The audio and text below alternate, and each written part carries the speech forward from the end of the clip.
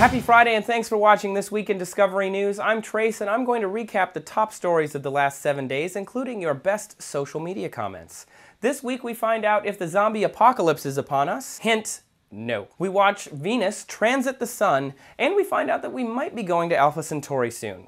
Our first story is Miami Cannibal attacker. What are bath salts? In case you missed it, this week the police in Miami shot a man while he was attacking another person. The clincher is that the man was on a naked rampage and was chewing off a homeless man's face. A witness told CNN that the police approached the man, pointed their gun at him, and told him to stop. At which point the man turned around, growled like a wild animal, and continued to eat the man's face. Does this sound familiar at all?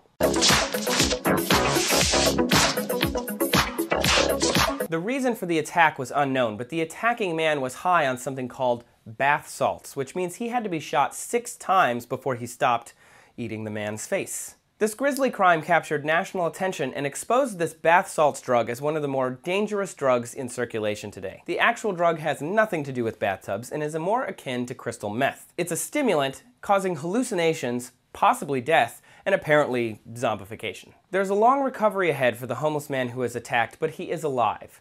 Read the shocking tale at discoverynews.com/Miami bath salts. On to more uplifting, hopeful, and non-zombie news. Uniting the planet for a journey to another star. Space travel breeds innovation. When we landed on the moon, it wasn't just our accomplishment. America may have been there, but the whole world celebrated. Now, a new project hopes to grab onto that cycle of innovation with the 100-year Starship. I know it sounds crazy, but this project aims to give humanity the ability to travel to another star by 2112. Barring significant medical advances, that means the scientists working on this today will never live to see this project completed. They're going all the way to Alpha Centauri. I know Star Trek is super geeky and cliche for this kind of a story, but this is like the beginning of interstellar travel. Engage, number 1.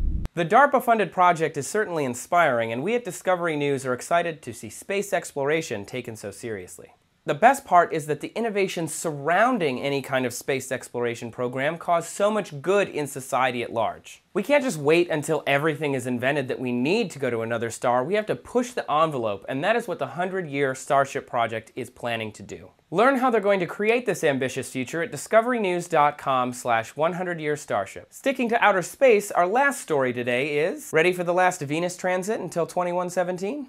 What are you doing June 5th? Because if you're in America, you should grab your pinhole box, go outside, and watch Venus transit the sun. Also, if you're in Europe, Africa, or Western Australia, it's going to happen on the 6th. I've got my binoculars.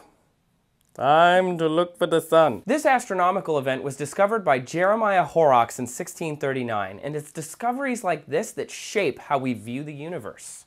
As Earth lines up with Venus and the Sun, we watch from our vantage point as Venus seems to float across the surface of the star.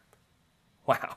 From observing things like this, we can extrapolate our speed, Venus's speed, the relative size of planets to the Sun, and all sorts of other cool data. Data! If you do happen to watch the transit, make sure that you snap a photo and tweet it to our space producer, Dr. Ian O'Neill, at AstroEngine on Twitter. To learn how that whole aligned planet thing works, visit discoverynews.com/VenusTransit2012. So that's it for me. Thanks for tuning into This Week in Discovery News. To see more of our coverage, make sure that you like us on Facebook, that you're following us on Twitter, and that you check out our Tumblr. Links to all of those are on our website, discoverynews.com, where you can also subscribe to our Discovery Daily newsletter. Keep commenting and tweeting, I see them all, and have a great day. We'll see you next Friday.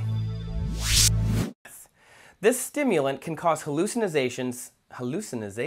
Blinded me with science. But I don't like them. Really excited, are super pumped.